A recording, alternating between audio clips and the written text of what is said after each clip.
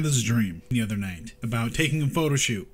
Now, it's nothing obscene or like super crazy or outside of the box. However, every time that I've had a dream and I listen to it, it usually turns out really good. I got my ears pierced because I had a dream about it. The next morning I went out and got them. Same goes for this guy. Got some tattoos that way. I got my car that way. So yeah, the idea was that we're gonna take a photo shoot at a local reservoir that's in town. It's just like this little lake pond thing that's man-made. It's really pretty over there, and I think that we can take some really cool pictures in the water with the sand.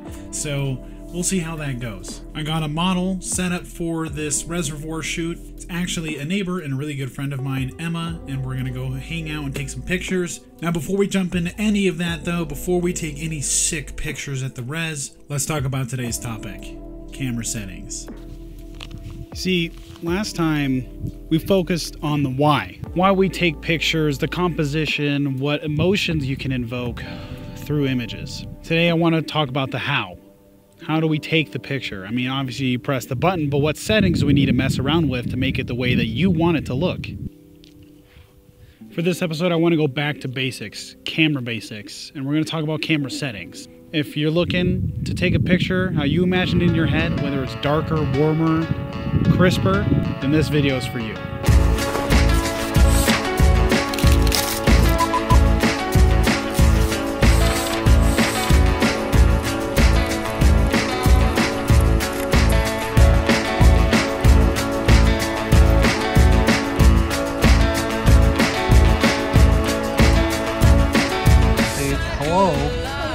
What's up, guys? We're about to go hit up the res with Emma. Yeah, it's gonna be fun. We're gonna go try out some of those camera settings that we've been talking about, trying to, you know, differentiate between like great depth of field, shallow depth of field, really how to use these camera settings when you're out in the field. So yeah, we're gonna show you guys a couple examples. We're gonna take some pictures, and then we'll talk about it when we get back at the desk. So until then, enjoy the view.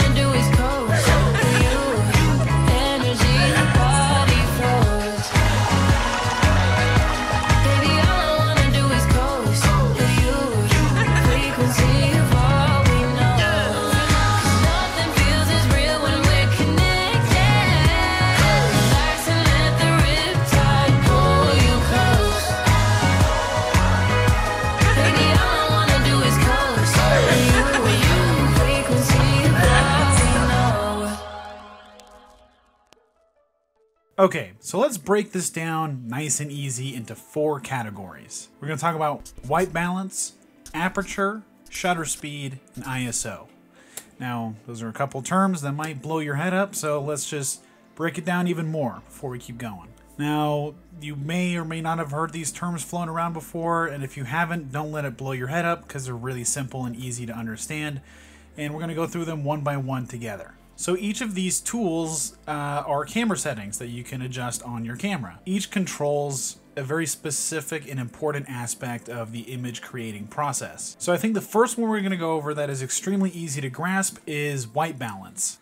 So white balance is a tool on your camera that you can use to adjust the temperature of the picture. So right now I have my camera set to 5700 Kelvin. That way I get nice warm tones for my olive skin, and then I set up some blue lights in the background to kind of give that contrast of cold and warm and make myself look a little extra crispy sexy. And it's just for you, because who else would get this, you know, prize, I guess. So the goal typically is that when you are filming, you are changing the white balance to be as neutral as possible. So that way when you're editing the footage, it is very versatile and can be used in many different ways. However, sometimes I just find it easier to style my edit before I even put it in post. So like I said, currently my temperature without any coloring on the screen is just 5700 Kelvin. And that doesn't make this white. It's still a little orange on the warm side, but that's the style I'm going for. I want this like cool background and something that's going to bring contrast, but I still want you to feel like homey and that this is a warm area. You know what I mean? There are reasons to go about changing the temperature and the tint, especially in post, but this just helps you keep everything neutral so that when you're editing, you can change it however you want. So like, why would you want to change temperature aside from, you know, like a vlogging scene like this? Well, I mean, if you're shooting a desert, you probably want that to be warm and hot and look gross and look like sweltering heat. If you're shooting out in the ice or the snow, you want to bring those temperatures down a little bit, make it cool and like brisk, you know? You don't only want to convey the emotion, but like the feeling of it was like to be there to take that picture.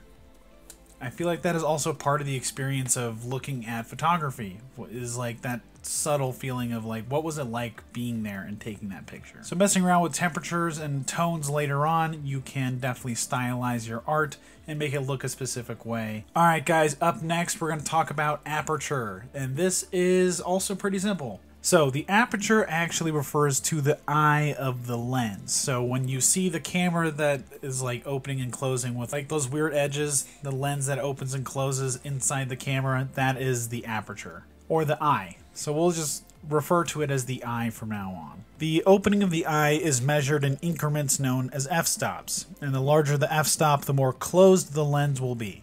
So for example, a shot with f14, the lens will be like practically closed, nearly shut. There's an f-stop of 1.4, which would be extremely open. But what does this mean for our photographs? So the smaller the f-stop, the more light your camera receives because it's more open. And the more shallow your depth of field becomes. So as the f-stop increases and gets larger, it gets more and more closed and therefore less light, but more in focus. So this is one of those questions you have to ask yourself. Do I want more light or do I want more focus? And then you would adjust the aperture accordingly. You think to yourself, I need more light in this instance. Like, I don't really care about focus. I actually would prefer a shallow depth of field. So I'm going to open it up all the way that it can go and get a shallow depth of field and as much light as I possibly can. So these are things that you need to ask yourself when using this specific setting. So right now we have light and depth of field, and we also have temperature. Something else that you can affect greatly with another one of these tools is shutter speed, and this is how quickly the eye is blinking. So when you take a picture, the sensor is opening and closing, and when it closes, that's when it captures the image. If it's closed right now and then it opens and closes back up to get that picture, if it's fast, it will capture a fast motion. If it takes forever to close and it's sucking up a lot of light and motion so that when it closes, it creates motion blur. The faster the shutter, the crisper the motion. The lower the shutter, the more motion blur that you'll get. But also, the higher the shutter speed, the less light, because it's going so fast that it's getting less and less. So the longer that you open it up and it's sucking in that light, the more light you'll receive.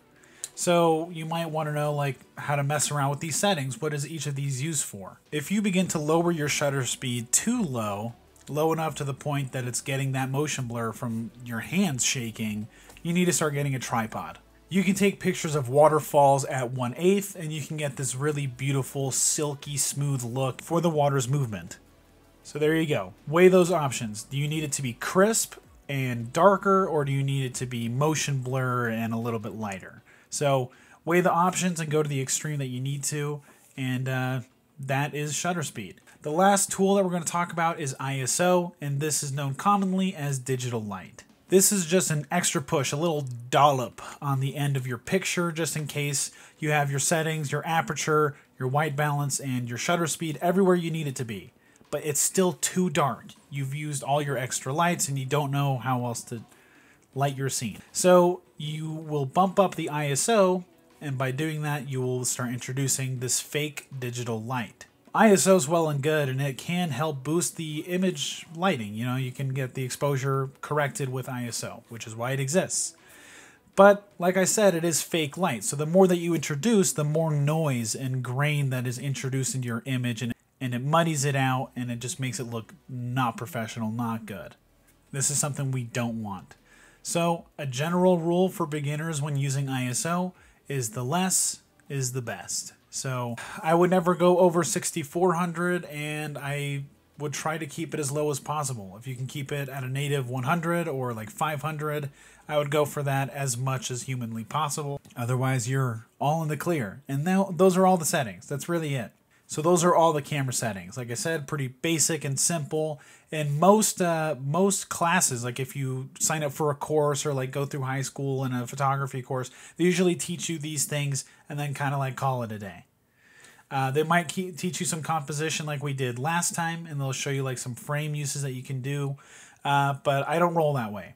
Usually they'll just have you go off on your own and kind of experiment until you get your first good picture. For this channel, I just really want to delve into so many things. I want to talk about music and color theory. I want to talk about like sound design and aesthetic, your style, things like that. And the reason being, like, I want this to be an active journey for both of us so that you're learning new things or you're just like watching my approach, and hopefully that is helping you like just think outside the box and let you get a sneak peek as to what's going on in here. If you've ever seen a picture that I've taken and you enjoyed, then there's a reason for you to be here. Or if you just want to learn how to pick up a camera and just point and shoot something, like just within the first 3 episodes here, you already know what you're doing. I want someone to watch, like be able to watch this from the beginning all the way to the end of the show and be like a really, really good photographer.